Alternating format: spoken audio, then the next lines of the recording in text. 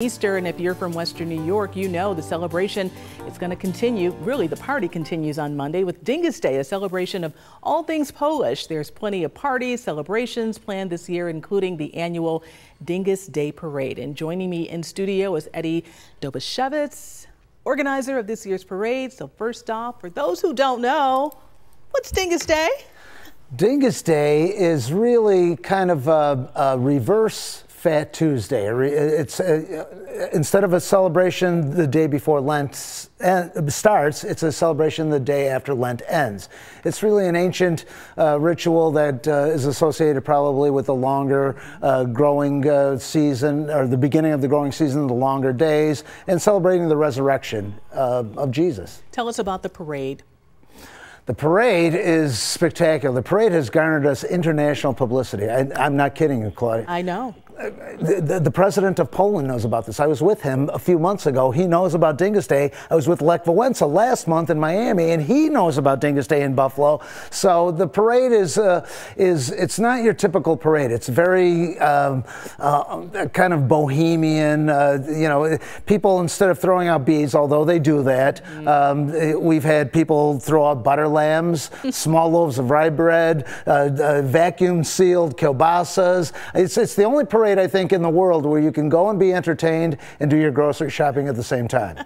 It really has grown over the years. So for somebody who's new to town or just new to Dyngus Day, what should they really expect? You might as well show. Well, they should expect getting swatted, spanked with pussy willow branches. They might get splashed with some water. Right. They should expect a lot of love. There's a lot of smiling, a lot of hugging and kissing going on. It's a very, very unique experience. We have great events here in Western New York, but this one has a lot of love, and there's nostalgia in the air, but there's new friends meeting, there's old friends meeting. It's all about what the spirit of Dyngus is. Dyngus is not just a day, it's a state of mind, and that state of mind is about starting over fresh, reawakening, the resurrection, new beginnings. That's what it is. And what time does the parade actually start? The parade starts at 5:30. Some of the venues start as early as 8 a.m. Most of them start around noon, and it goes till about 9, 10 o'clock. It depends on the venue. There's numerous venues that are all spread out all across Western New York. We actually have branched out from the historic Polonian district this year. In addition to that area, we also have the M Hotel, which is a great place if you're looking for parking, folks. That's a good place because we have free shuttles that will take you into the parade area, and there's lots of parking over there.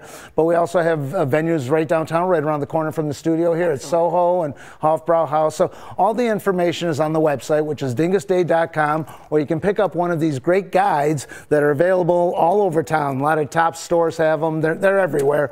But this guide is on the website as well. Great. Eddy, thank you so much for being here. Thank you. Telling us all about Dyngus Day.